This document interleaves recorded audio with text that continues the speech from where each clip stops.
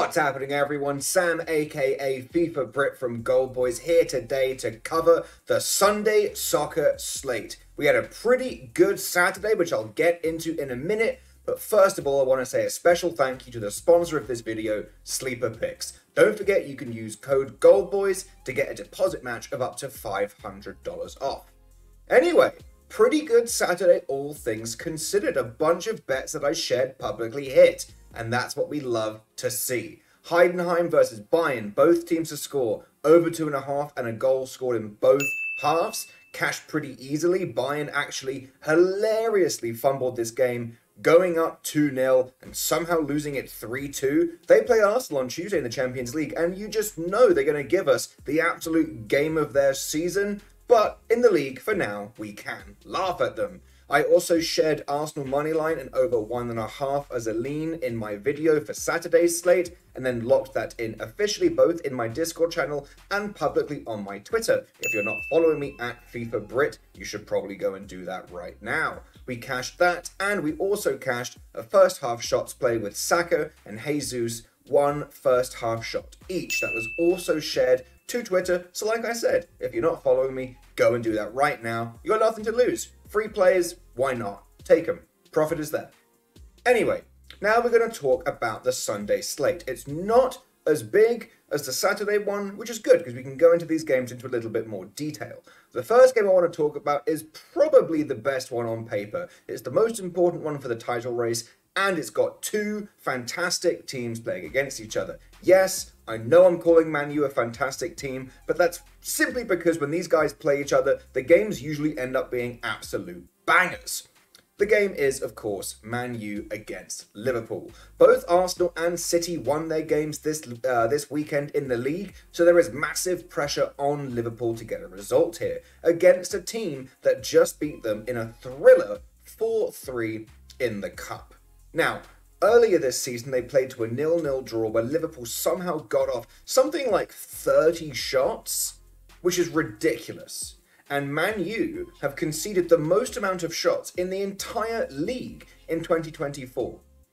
They've let teams put up like 20 or 25 or even 30 shots. They let Brentford get 30 shots against them. They let Chelsea get something like 28. Teams have been absolutely ripping against them because they can't hold possession, and they just kind of bunker down and try to weather out the storm, which is exactly how they played Liverpool in the league earlier this season. And I have a strong feeling that after getting knocked out of the Cup, Liverpool are going to come at them fully guns blazing. And so, my favourite play of the entire weekend, which I locked in a couple of days ago, and the odds should still be pretty good, is a Liverpool shots and shot on target ladder.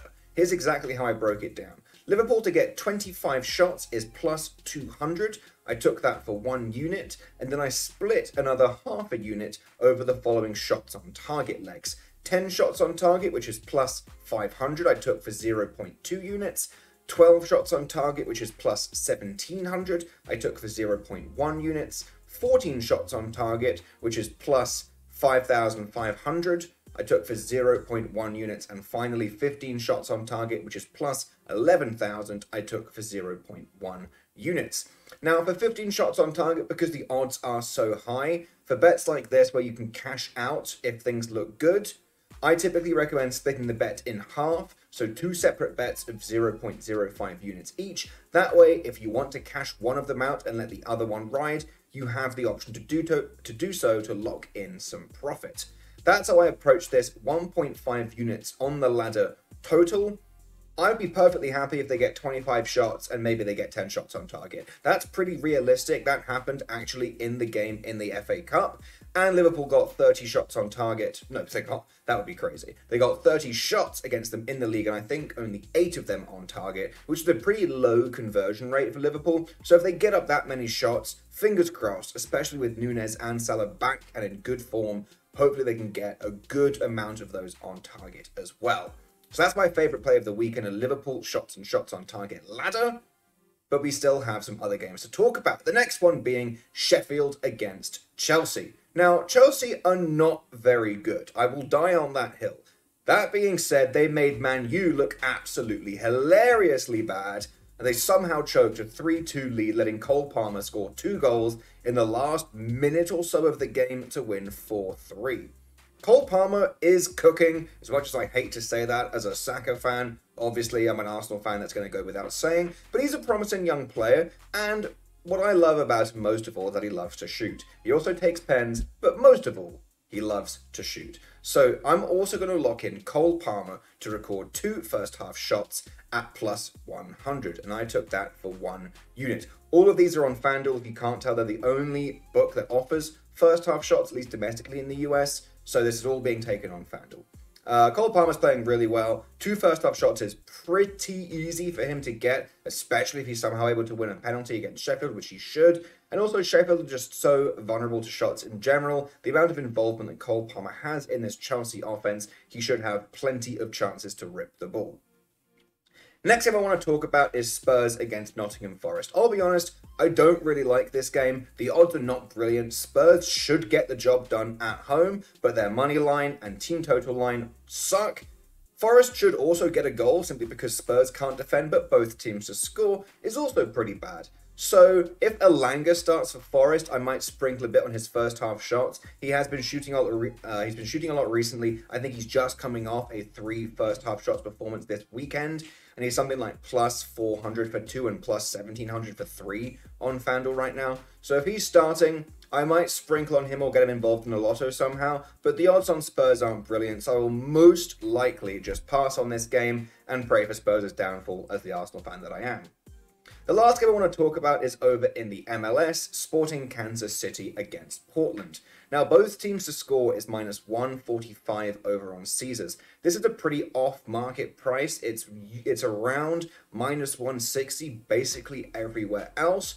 But that being said, I'm not going to lock that bet in now simply because these teams are a little bit inconsistent and I want to make sure that the main guys are starting. For Sporting Kansas City, we're looking at guys like Pulido, Saloy, Agada, Russell, and Tommy, and for Portland, we're looking at guys like Anthony, Evander, and Moreno. If all these guys are starting, then both teams to score at minus 145. If that price holds, is pretty good value, especially compared to the rest of the market. If it dips below minus 150 and those guys are in, I'll probably just pass, or I might use it in a builder. But if it stays around minus 145, I think that's pretty good value, provided those guys are all playing.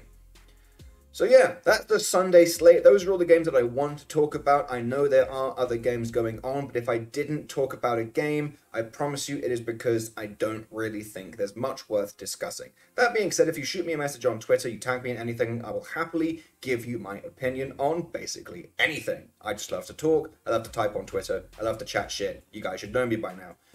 Again, if you're not following me on Twitter, it is at FIFA Brit. And of course, if you haven't signed up for Gold Boys already, the link will be in the description. Now is a fantastic time to join us. As always, if I lock in a play officially, it will absolutely be in my Gold Boys channel, and I will try to share something on Twitter as well.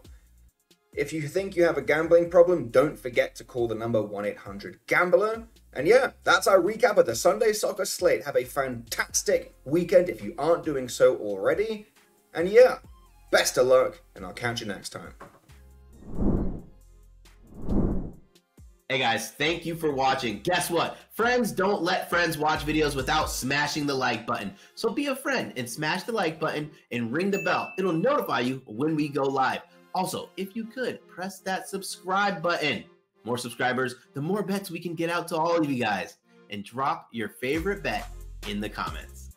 Take care.